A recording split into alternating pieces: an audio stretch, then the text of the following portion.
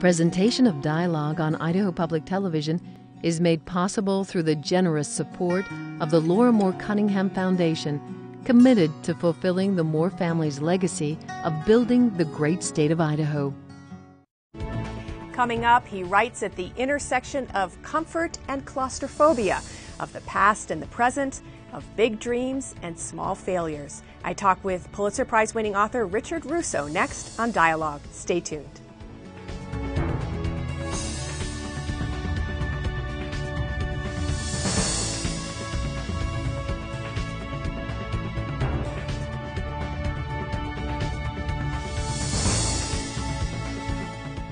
Hello and welcome to Dialogue. I'm Marcia Franklin.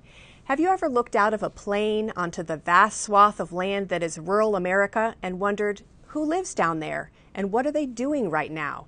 Well, those burgs and hamlets come alive in the novels of Richard Russo. Russo, the author of 10 books, is known for animating the interior life of small-town America, from the easy familiarity and security it provides to the eccentricities and cruelties it can spawn. His novels include Straight Man, Bridge of Sighs, and Nobody's Fool, which was made into a movie starring Paul Newman. Mr. Russo is probably best known for his Pulitzer Prize-winning novel Empire Falls, which he adapted into an Emmy-nominated miniseries on HBO. The program also starred Paul Newman, along with Ed Harris and a cast of other luminaries. His latest work is called Elsewhere, a memoir. It's the story of his life on the road, both literally and figuratively, with his mother. Mr. Russo's in Boise as the keynote speaker for the Idaho Humanities Council's Distinguished Humanities Lecture, and I'm pleased that he and that organization have found some time in his schedule to stop by the studio for this conversation. Welcome. Thank you. It's great to be here. Have you ever been in Idaho before? This is my first time.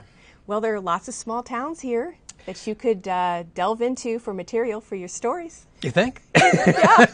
Stay a while. Yeah. Speaking of that, before we talk about your memoir, you know, this small town life, as I mentioned in the introduction, has been not only the backdrop, but really almost a character in almost all of your books. Do you think that you could write a novel set in a big city? Oh, I think I'll leave that to Tom Wolfe and Richard Price. They seem to be doing such a good job of it. What attracts me to small towns really is my interest in class. And the great thing about small towns, a town like Empire Falls, is that at one end of the economic scale you have Mrs. Whiting, who pretty much runs the town, owns the town. And at the other end, you have young John Voss, who clothes himself out of the dumpsters behind stores along Main Street. And in a small town, unlike so many of America's, gated communities or large cities that have, such distinct neighborhoods where people do the same kind of work for the same kind of money, and there's a kind of homogeneity that arises. In a small town, Mrs. Whiting and John Voss cross paths, and sometimes in such ways that they leave lasting marks on each other. And so small towns are, to me, the most appropriate crucible for looking at the issue of class in America and how it relates to destiny. And you're able to plumb the depths of your own life as well, because you grew up in a small town, Gloversville, New York. I am a small town boy to the marrow of my bones. And live in a small town now. I live in a small town now most of the time. My wife and I, now that our daughters are both grown and married and having lives and families of their own, we took this enormous leap 3 or 4 years ago by buying an apartment in Boston. So we're testing the big city waters. A couple of months a year we go down there and live a little bit different kind of life than either of us is used to.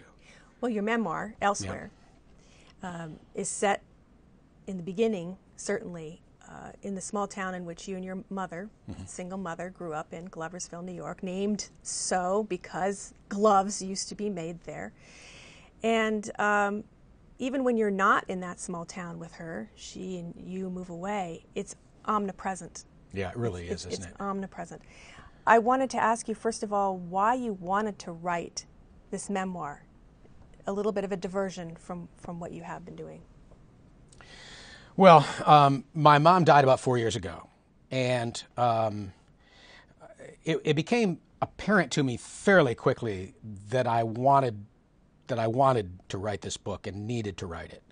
Her death hit me hard, and I found myself thinking about her and thinking about her life a lot after she died during my waking hours, and she was invading my sleep as well in my dreams, which seemed to suggest to me that we had some, or I had some sort of unfinished business to take care of. So, and I approached the memoir in much the same way I approach fiction, in a sense. This was not written so that I could tell either my story or my mother's story.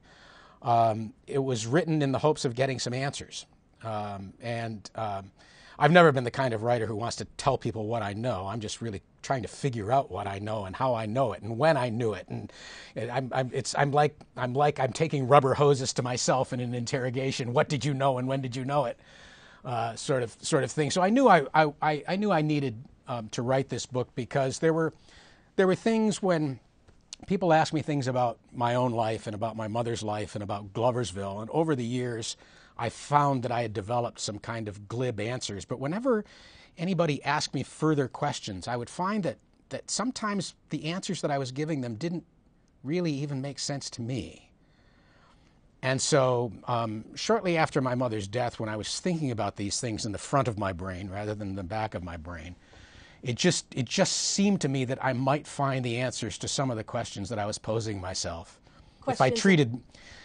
Questions about why she was the way she was, some of the paradoxes that she lived with. I mean, going back again to the theme of the small town. And her genetic gifts to me as well, right. Because we have an awful lot in common. Right. We had an awful lot in common, my mother and I. I mean, you knew that she had what we would call manic depression or bipolar disorder, yeah. But you came to understand that she also had obsessive compulsive disorder, yeah. OCD.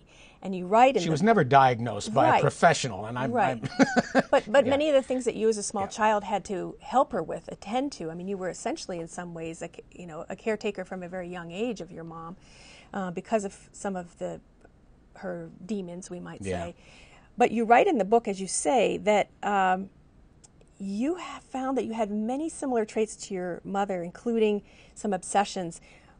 And you write, my next obsession might well have been a woman or a narcotic or a bottle of tequila. Instead, I stumbled onto storytelling and I became infected. So in a sense, you channeled some of the same tendencies your mom might have had into a positive direction. But you shared similarities. That makes it sound a little bit smarter than it actually was at the time. It makes it sound like I was searching for some way to do that, to turn a negative into a positive, and it wasn't quite that rational. Reflecting back on it. That's what I see now, reflecting back on it. And but gosh, how to say this? In the memoir, I write about this time when I was in college, and I became addicted to a particular pinball machine, and that had for me a particular sensation. I could almost feel the thrumming of my blood when I was standing at that machine, and when I wasn't standing at it, I was thinking about it. I was hearing the bells. It was a very visceral, physical feeling that I had. And I had a devil of a time just kicking that. Who can't quit playing pinball? Come on. But I did. I had a devil of a time stopping that. But when I found writing, and when I started to write and started compulsively writing stories, it was the same feeling. Which is to say that one thing which was incredibly stupid and destructive gave me the same feeling as the thing that has so changed my life for the better, which is becoming a writer, a writer of stories. And in the beginning, I mean, I was bad.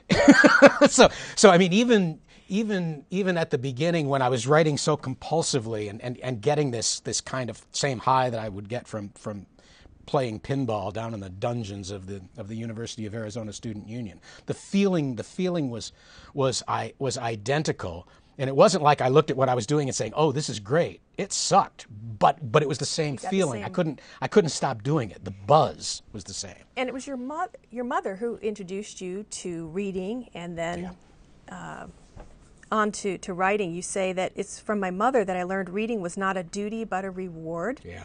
You can't make a writer without first making a reader, and that's what my mother made me. Yeah. So she was a lonely woman, often depressed, but books were her solace, Yeah. and she gave that gift to you as well. Without ever saying so, when at the end of one of her incredibly long days that would run to 11 and 12 hours, from start to finish, when another person would have collapsed in front of the television and kind of vegged out,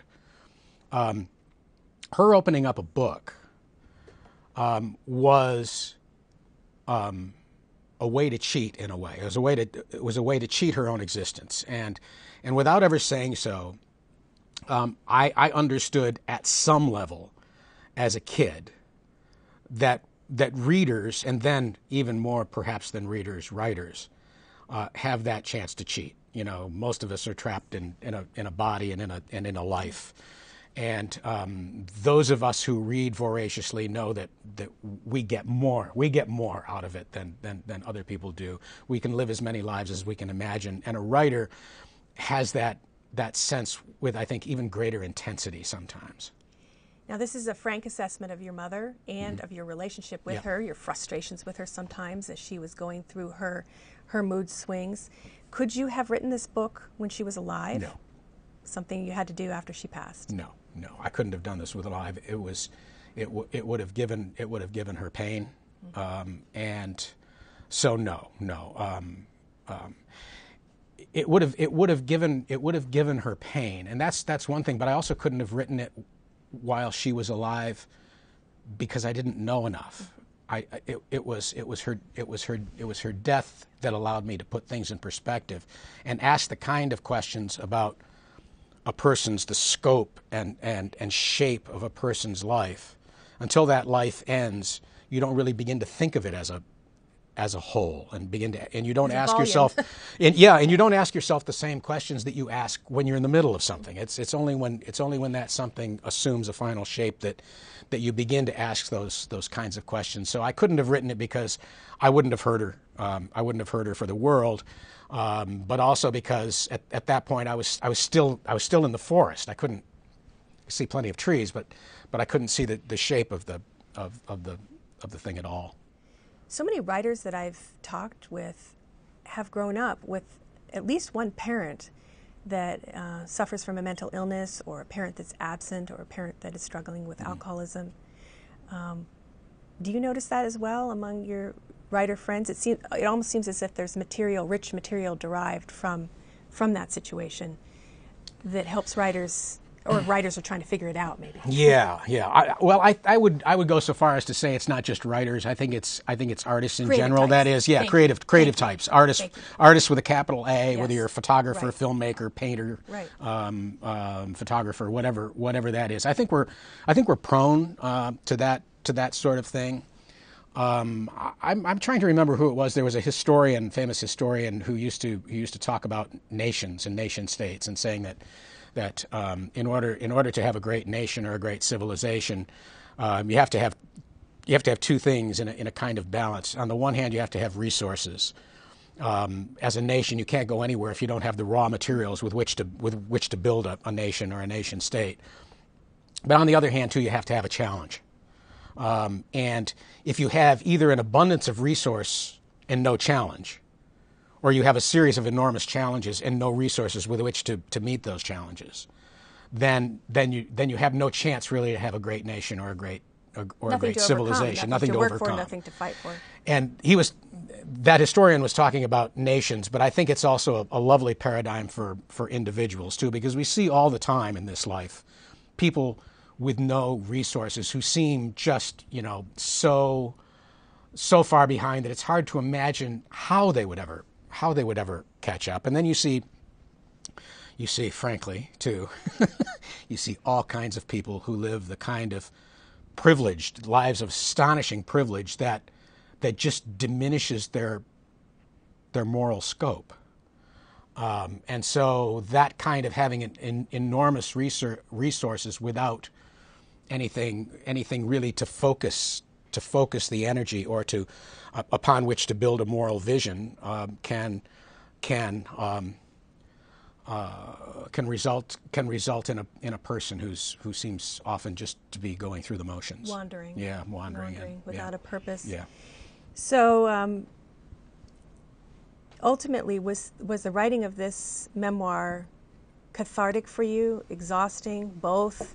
I think you're probably still processing it, but what do you think that you gleaned or gained from turning your attentions to writing a memoir? Well, I got an answer to some of the questions that I was posing for myself. So in that, there's a way that I understand now my mother's life better than I did before. I understand the deep bond that we had, that our own lives, how since we both grew up in Gloversville, how our own lives were shaped and haunted. I understand that for her, this town was always two towns: the town that she loved as soon as she escaped it, and the place that was her prison whenever she was there.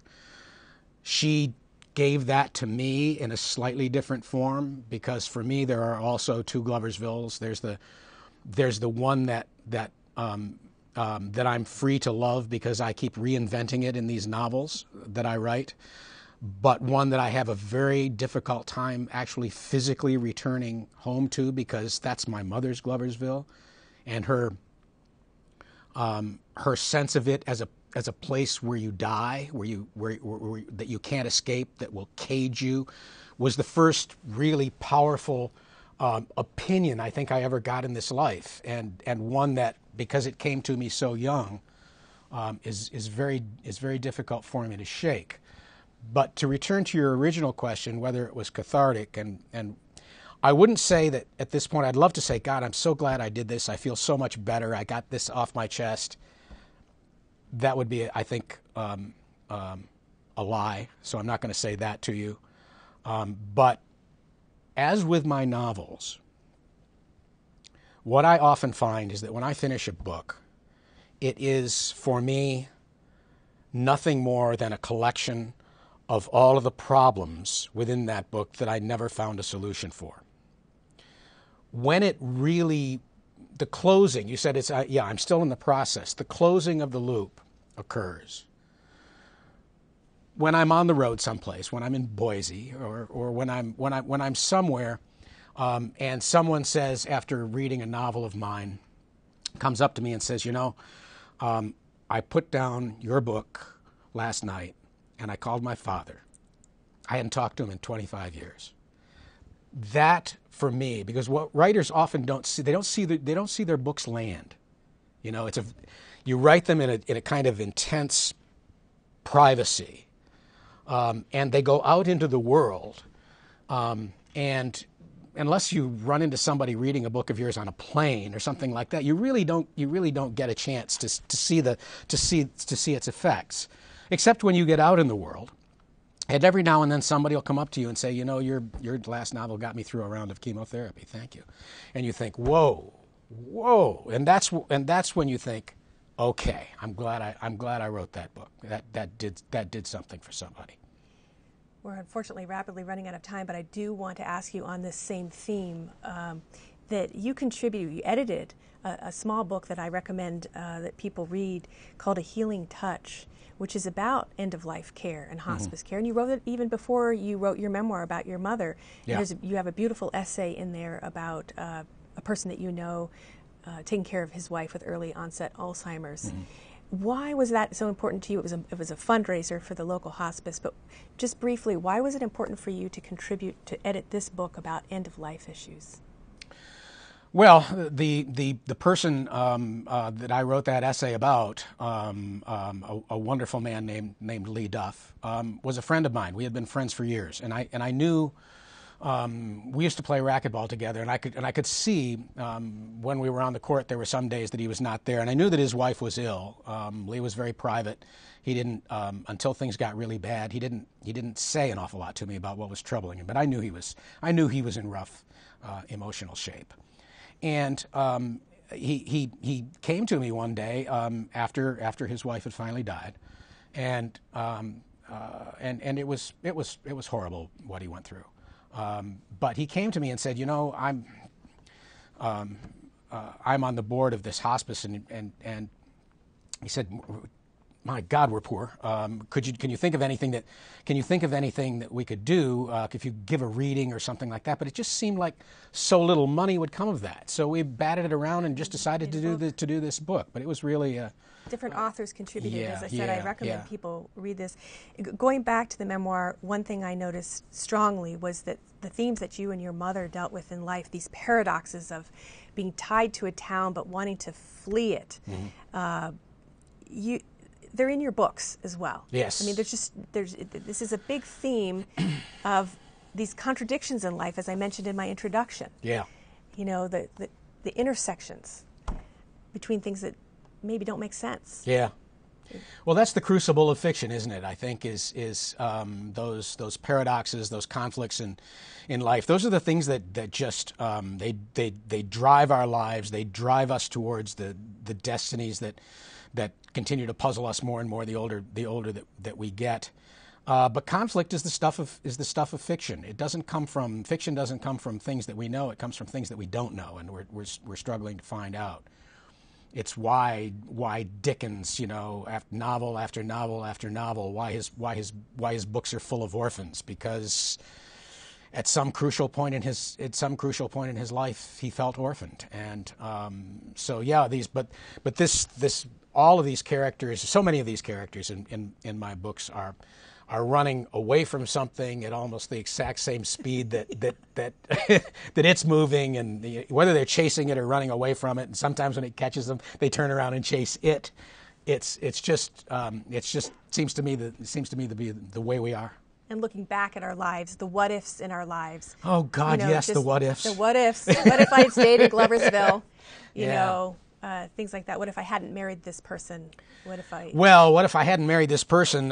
That's one of the great what ifs in my life. I mean, Lord knows I've made my share of mistakes, but one of the things that I did right was marry the right woman. I was clever enough to marry up and to marry a marvelous and heroically understanding human being. Many of your books have male protagonists, strong male characters. Do you think that you have more male readers than female, or do you know? Oh, I have many more female readers. Interesting. Many more. Well, I think 3/4. Maybe because more women read. Well, yeah, I was just you. You couldn't wait for me to get that out, could you? No, I mean 3/4 at least of the serious fiction readers in the United States are women. I think as my own career as a writer has the arc of my career has been that my early books seem to be about male misbehavior. At some point along the way, I looked around as a writer, looked around and saw that at that time I was married. I had 2 wonderful daughters. My mother was still alive then. I just looked around and all of the important people in my life were women, and my books from Empire Falls on began to really reflect that reality. But you know, even the early stuff, I found that for reasons that I couldn't figure out at first, my books were being taught in women's studies course, and I always wondered what, so that to prove that, look, they're just like we thought they were, or well, some people have criticized your female characters as being either angels or devils, you know, not having much, but that's a whole other discussion. Real briefly, because we're running out of time, but I want to ask you this. You have the privilege to write movies, television programs and movies that are adapted from your books, that you adapt from your books. And I've watched several of them, and they're quite different in some ways from the books. They have to be, because you have to collapse time from a 500-page book to probably about 110-page script. Frustrating, loads of fun, both. You're able to add some things in, actually, that you weren't able to in the books, which is kind of neat. Yeah. Well, I kind of divide my time now back and forth. I'm working on right now a script with my friend Robert Benton, and we've done several movies together, and I did several movies, as you know, with Paul Newman.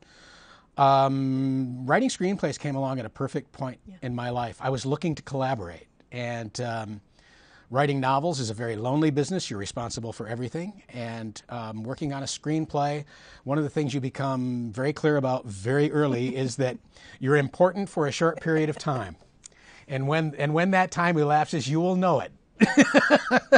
It will move on, and you will stay right where you right where you were before the phone rang the first time.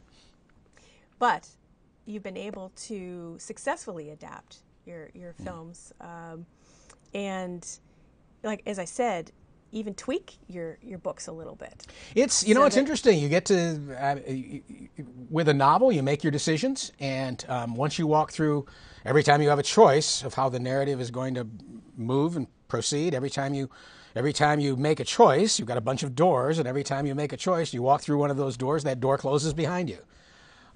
When you write a film based on a novel of yours, you get to kind of revisit some of those decisions, because, as you say, everything does have to collapse.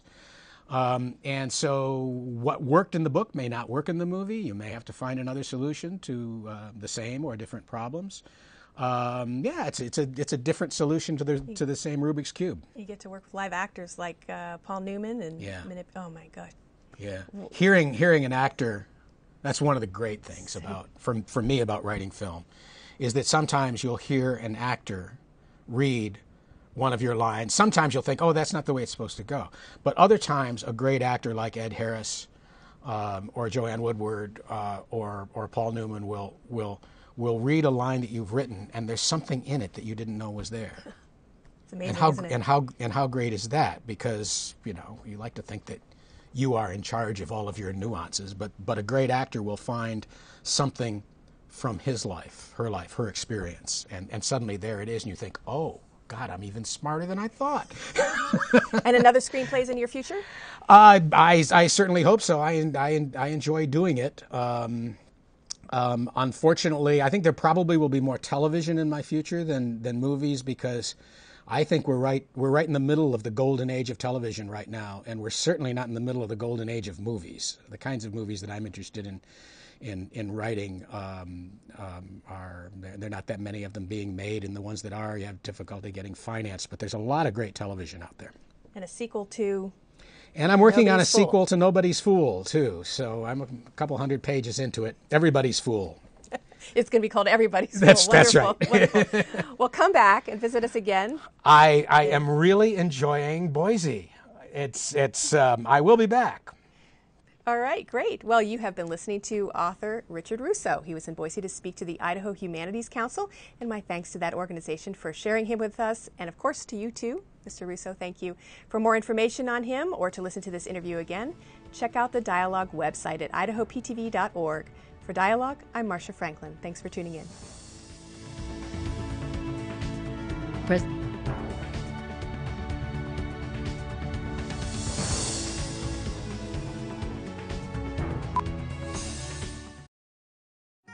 Presentation of Dialogue on Idaho Public Television is made possible through the generous support of the Laura Moore Cunningham Foundation, committed to fulfilling the Moore family's legacy of building the great state of Idaho.